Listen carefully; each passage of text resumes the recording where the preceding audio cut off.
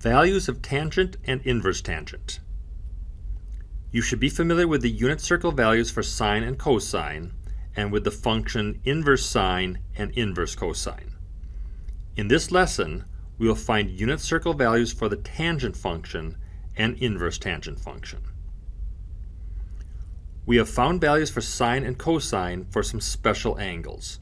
Here is a table of values in the first quadrant with the angles measured in degrees. We can also measure the angles in radians. We can find the value of tangent for these angles by using the definition tangent equals sine divided by cosine. To find the tangent of 0, we divide the sine of 0 by the cosine of 0. That is, we divide 0 by 1 and get 0.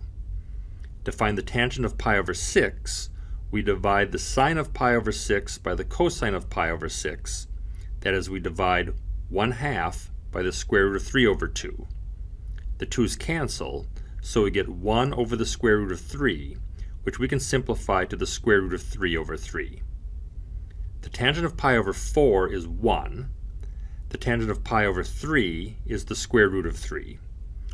The tangent of pi over 2 is 1 divided by 0, which is undefined. Having established the first quadrant values, we can then use the symmetry of the circle to find values in the second quadrant, the third quadrant, and the fourth quadrant. Notice that the values of tangent are positive in the third quadrant, since both the sine and cosine values are negative. The values of tangent are negative in the second and fourth quadrants. We can also go clockwise around the circle to get values for tangent for negative angles.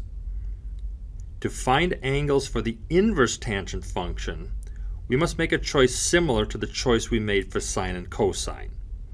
It is natural to use the first quadrant for the positive values. The tangent is undefined at pi over 2 and negative pi over 2, so it makes sense to use those two angles as the boundaries. We pick the negative angles in the fourth quadrant to be the answers to inverse tangent.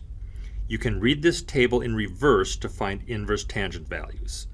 For example, the inverse tangent of negative square root of 3 is negative pi over 3, since negative pi over 3 is the angle whose tangent is the negative square root of 3. We can also write out the angles that satisfy tangent values using the inverse tangent notation. Here are 7 values for which you should know the inverse tangent. To recap, values for the tangent function can be found by dividing sine by cosine.